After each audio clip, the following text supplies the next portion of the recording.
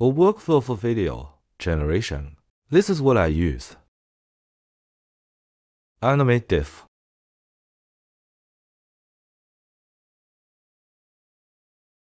Let me give you a brief introduction. I will introduce it in detail later. First, a reference. Video import.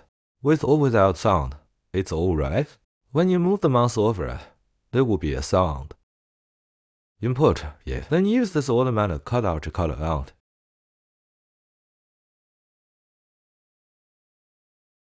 This adapter is needed for reference. For example, I want to generate an animation. I gave him a piece of noodle as a reference. Then there's a reference for the video background. I have detailed markings here. This is a picture of dancing. Dancing pictures are best kept simple. For example, water drops or noodles will do. Give him a reference. The weight here is set higher. Give this image of the movement a higher weight. He will be more detailed. Then this is to give him a background reference. The weight can be low here. Finally, a model generated by this video. This one here is increased. The movement is more natural. Below is a model of this generated animation. Then through the following raw picture, a graph generating model for graph generating graphs. Here is a simple description. This spaghetti can.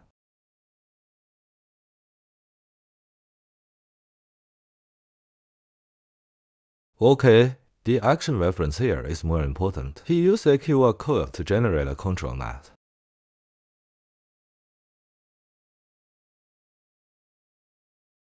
But here it is mainly used to control its custom shape outline.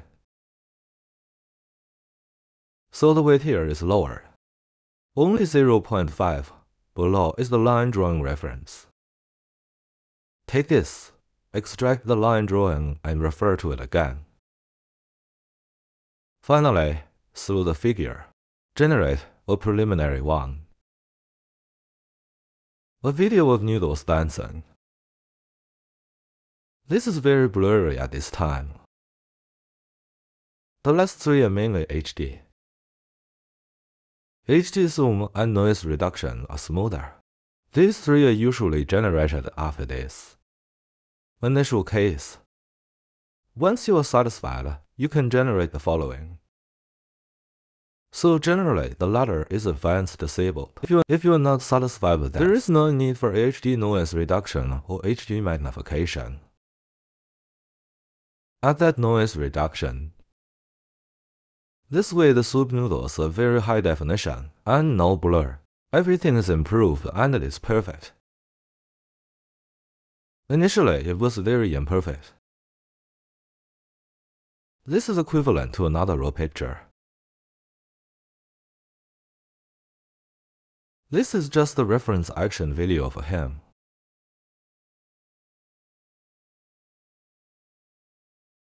So if you want to use, just give him a reference video of the action first. Give him another picture that you need to press to move it. Give him another background. Background reference for the video. Mainly provide these three materials. Then write down the prompt. Just modify it.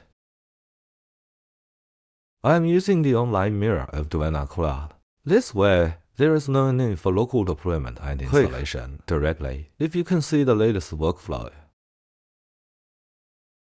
Exactly the same as I'm using an online mirror. You can see this workflow that makes noodles dance. Then you open it. That's how I am now. If I can use it, you can use it too. If you want to install locally, you can open my notes, click on ComfyUI tutorial. In this video version, click. The first one is to generate a video of making noodles dance. Click to download and introduce all models. There is also a simple comparison of the difference in parameter settings. For example, if this is set to 1, his precision would be higher. If this key is set to 1, his background would be more perfect. Then below is a model with some movements. This is the model that ControlNet used to generate a QR code. Here it is used as, how do you understand this? This custom shape is more perfect because QR codes are more suitable for custom shapes.